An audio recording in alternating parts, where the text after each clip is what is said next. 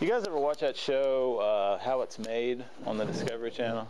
I love that show. A couple weeks ago I was watching it and they were talking about, I can remember exactly the 3 things they were doing that night. It was hot dogs.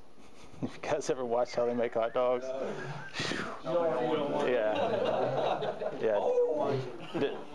Disturbing. But anyway, they did hot dogs and toothpicks. Toothpicks was cool. They brought in these huge logs on one end of this factory. And then on the other end of the factory, these little itty bitty toothpicks come out, which was really cool. And the other thing they did was hot tubs.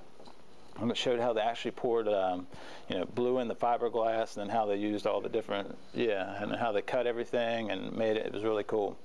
But after that show was over, same channel, I just started watching a show about this foundry. And basically it was this metal plant.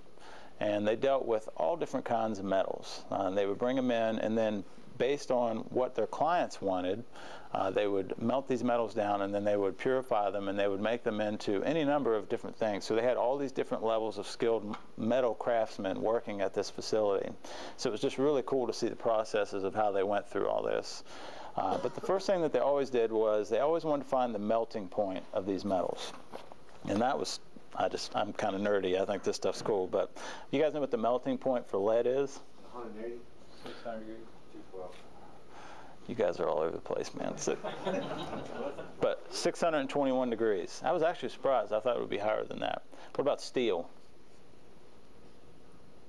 Everybody's scared now. 1,200. 2,750 degrees. Wow. Yeah. Tungsten, this ring I have on my finger, 6,150 degrees. Which says I'm sitting there watching this, I'm wondering if I ever have this thing like cut off my finger, what are they going to do with that exactly? But anyway, 6,150 degrees. I just thought that was cool. But the first thing that they do when they heat these metals up, they get them to a liquid form. And they want to get them to that liquid form because what that does is a lot of these metals, when they come in, they're not pure, right? They're kind of in an ore type formation. But as they heat it up, the impurities will float up to the top, and you can actually see it. It's like these orange metals, and you can see these gray spots. And then the skilled craftsman will go in and kind of skim those impurities off of the top. And then from there, they take these metals, and this is my favorite part. I love watching them do this. It's like hot molten saltwater taffy, where they get those like huge super duper oven mitts, and they actually can grab it and like shape it in different things and hit it with hammers and make it into all these different cool things. I don't know, I just love that stuff. But anyway, so it reminded me also of something that I've heard Woody say several times, and that is, in the same way that metals have to be heated up so that the impurities can rise to the surface and be skimmed off by a master craftsman, and in the same way that those metals have to be heated up so that they can be shaped into something different, something beautiful by the master craftsman, the same thing is basically true of our own lives. The same thing is true of us in our relationships with other people. The same thing is true in our relationships with God, and the same thing is just true in our lives.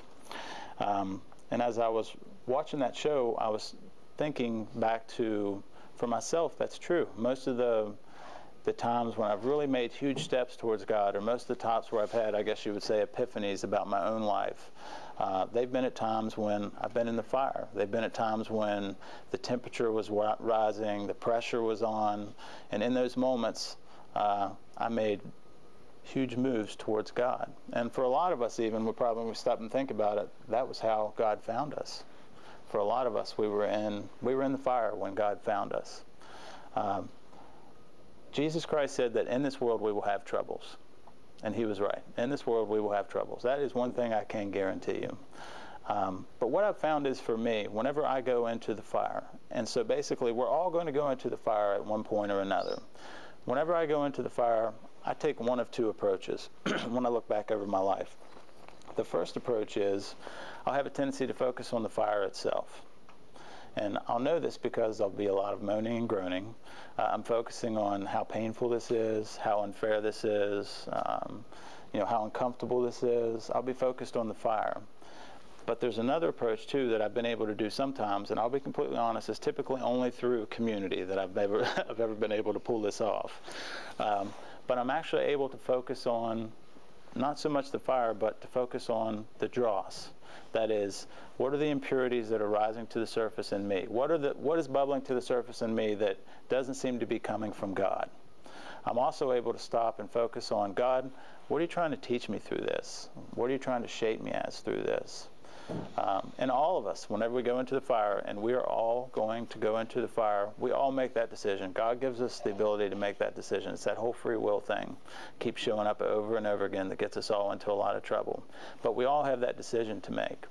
And I was thinking, one of the first times for me when I actually encountered that was very soon after I became a Christ follower. And before I tell this story, I have to make a little editor's note, but it's talking about my wife, because when I came to Christ first, but I also want to say that my wife since then, not only has she come to Christ, but most of the time she's completely wearing me out because I'm trying to keep up with her, basically. She is right now running towards God at 110 miles an hour, and I'm just trying to hold on to her and keep up with her. But I did come to Christ first. And at that period, before that, there was a lot of just insanity associated with my life, drinking, alcohol, basically. And she made this point. Everything I did at 110 miles an hour. If I was going to party, I was going to party at 110 miles an hour. If I was going to run a business, I was going to run a business at 110 miles an hour. So when I first started, when I gave my life to Christ and I told her that, she was happy about that. And I think she was thinking, and I see this in a lot of other guys too, at first she was thinking, good, he's going to get his act together. But then when I actually started to see how much time it was taking, when she started to see the changes that it was actually making in our life, so far as the places that I would go and the people that I would engage with, it really started to affect our lifestyle. At that point, she started to give a little bit of resistance. And there started to be conflict in our relationship. And I found myself in the fire. I found myself with the temperature rising and the pressure increasing.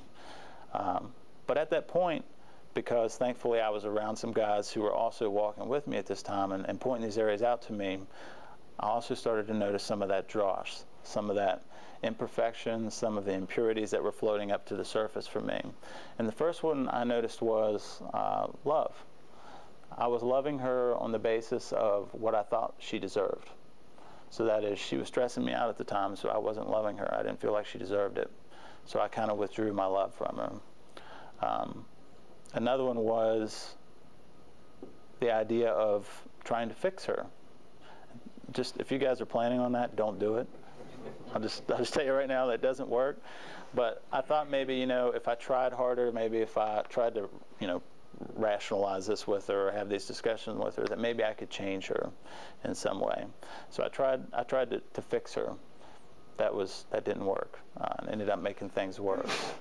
And the other thing was, I had this fear of this idea that, what if these two relationships never mesh? What if I never get to the point where I can have a healthy relationship with my wife and a healthy relationship with God? I would love to have both, but I had this fear of, what if that never happens? What if I can never get to that point? So that was the dross for me that was popping up, that the fear, the unconditional love, all this stuff was popping up to the top. That this dross that started to come off to the top. So I started praying to God, God, skim that off the top and show me what it is that you want me to see from this.